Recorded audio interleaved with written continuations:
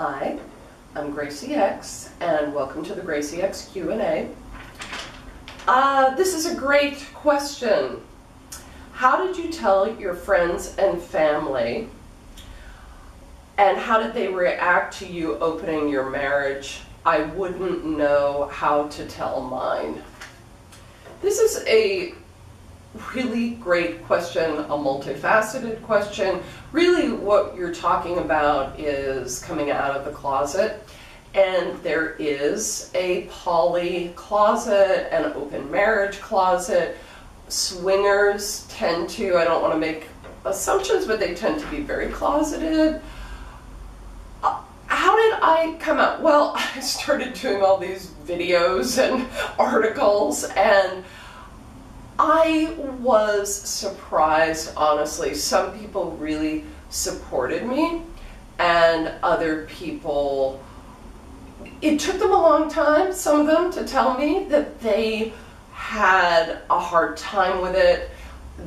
Some people, some family and friends, not friends, more family, have said to me, I feel uncomfortable reading your articles and watching your videos. And we've talked about it, and I've said, okay, you know, if you're not like me and you're not doing articles and videos, I would pick a time when things are calm, when things are peaceful, and maybe you're going on a walk in nature, and bring it up and test the waters a little bit and see.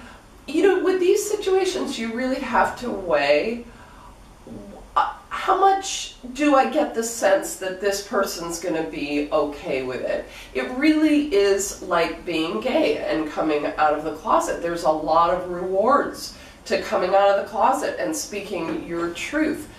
Unfortunately, sometimes there are prejudice and negative ramifications. I know a lot of people would expect me to say, go, you know, open that closet door and shout your what you do.